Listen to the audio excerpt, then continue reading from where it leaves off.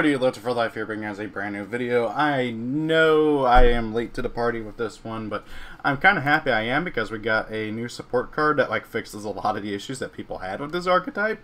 Not all of them, but it fixes a lot of them.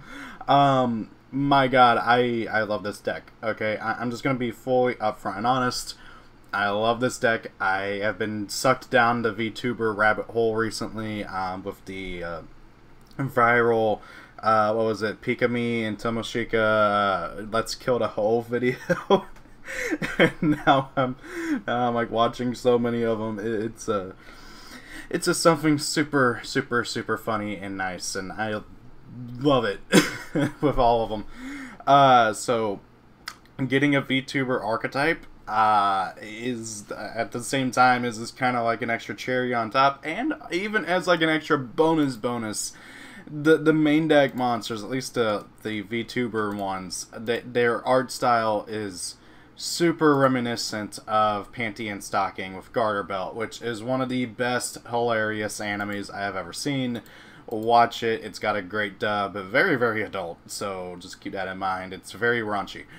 Anyway, so the live twin, evil twins, or the Kisa Kill and Leela's, as I'm mainly going to refer them to, because that's like the only consistent thing with them is the names, Kisa Kill and Leela. This is so cool. I love this archetype. So, live twin, Kisa Kill, level 2, light Cyberse effect monster, 500 tag, 0 defense. If it's normal summoned or special summoned and you control no other monsters, you can special summon one Lila monster from your hand or deck, and then each time your opponent's monster declares an attack, you gain 500 life points. Lila does the same thing, except she summons Kisa Kill and makes your opponent pay 500 in order to declare an attack, and she's dark, but she's still a Cyberse. So, yeah. They're good starters, but that's about all that it got going for them. And considering that they're twins, and we got these two, and then the boss monster who's in the main deck, there's not really much else in terms of the main deck monsters. Actually, there's nothing else right now. There's not much they can do, although I do have a theory on that, and we'll get to that whenever we get to some of the support cards, because I do see how they have future-proofed this in that you can summon any Lila monster, or any Kisa Kill monster. We could totally get more Lila or Kisa Kill monsters. And I really hope we do, because the deck needs it. By the way, I can't decide which one I like more in terms of art. Kisa Kill's super adorable, but so is Lila. But anyways, so next up we got Evil Twin Kisa Kill and Evil Twin Lila.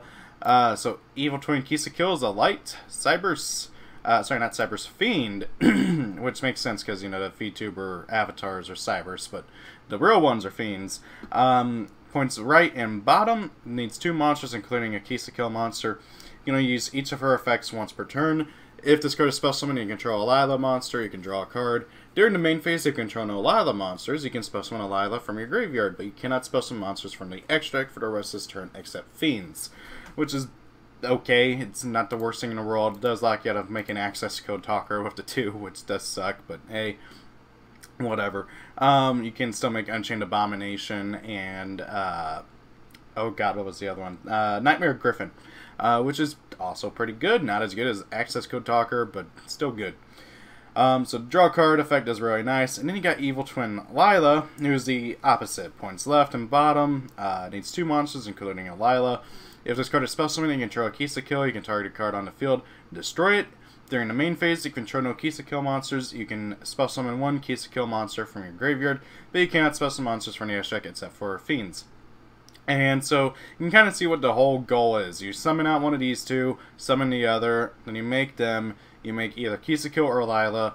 Then you use Kisa Kill or Lila's effect to bring out the opposite from the graveyard, link into the other one in the extract, and then use that other one's in the extract to bring back the other evil twin from the graveyard to get her on summon effect, whether that be the draw effect for Kisa Kill or the destruction effect of Lila.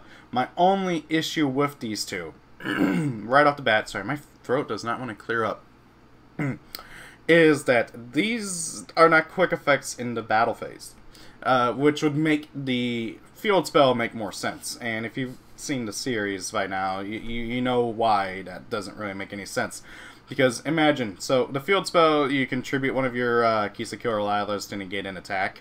Well, okay, so you tribute your Lila during the battle phase, and then use Kisa Kill's effect to bring her back, and then Lila effect pop a monster. I don't know why would they not do that? This deck, I'm going to be fully upfront. If they had just, like, a few extra words here and there on some of the cards, like if these were during the battle phase or main phase, that would be a lot better. And we'll get to the other ones too, because there's a few others that really could have been a lot better. Like, for instance, their boss monster, Evil Twins Kill Lila. Level 8 Dark Fiend effect monster, 2200 attack, 2200 defense. Cannot be normal summoned or set, must be spell summoned from your hand by tributing 2 link monsters. You can only use the first effect of this card's name once per turn. If this card is spell summoned, you can make your opponent send cards they control to the graveyard until they control 2. You know, it makes sense because there's 2 monsters in this in the card, so it's, you know, basically evening it out. Gains 2200 attack and defense while there's a Kill and a Lila in your graveyard. Now, this card is okay. It could have been a lot better, though, if her summoning clause was a quick effect. Okay, so imagine this. You make your Kill, your Lila, you get your draw, and then you set a few cards, end turn. Okay, opponent goes off on their thing. Okay, quick effect, Kill, Lila, tribute my Kill and Lila, spell summon her.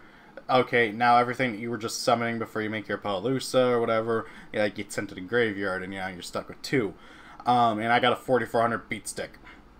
I also really wish that if she was destroyed, you could get, like, a bonus effect. Like, oh, if Kill Lila is destroyed, you can target a Lila and a Kill monster in your graveyard, special summon it. That would have been a lot better. If they would have just made this a quick effect and give her a destruction clause to bring out a Kill and Lila from grave, this card would be so much better. It would go from being an okay boss monster to being an amazing one. But we don't get that because Konami just doesn't want their waifus to be amazing, apparently. I mean, heck, Dragon Maids have the same issue. They're okay, but they aren't good. This deck is also going to have that same issue. Loving the artwork, though. Oh, darn it. I accidentally clicked. There we go. So, moving on, we got Live Twin Entrance. I love this artwork. They're literally telling you to subscribe to their channel.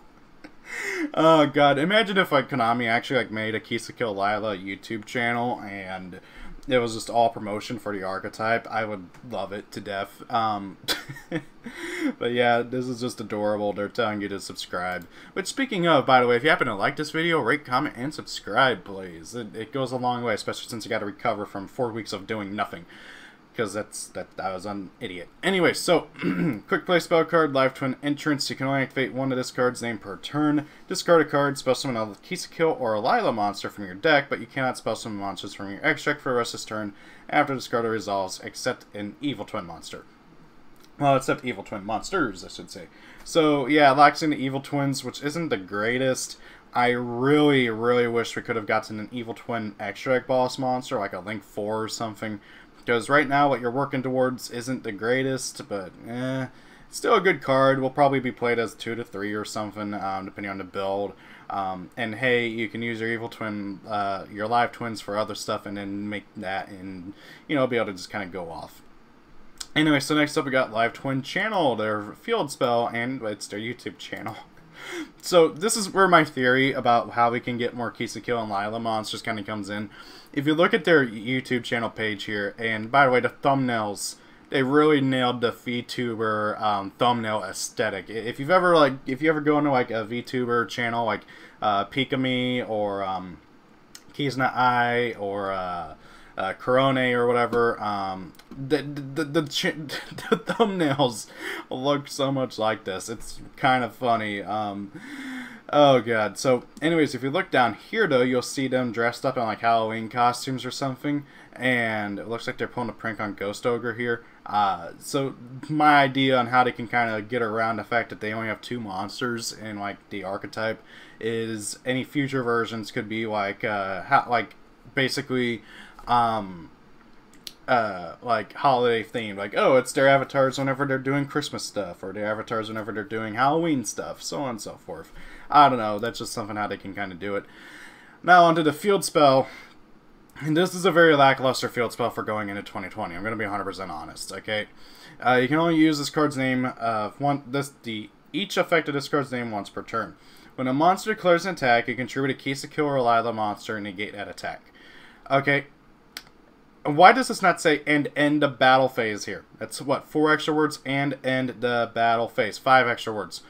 How hard would it have been to do that? Okay, end the battle phase, force it into main phase 2, effective Lila, special summon Kill from graveyard, draw a card. Or effective Kill, special summon Lila from graveyard during main phase, pop a monster. How hard would it have been?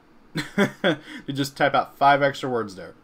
Oh well, whatever. During each end phase, you can target a Kill or Lila monster in your graveyard, shuffle it into the deck, or if you control no monsters, you can add it to your hand instead.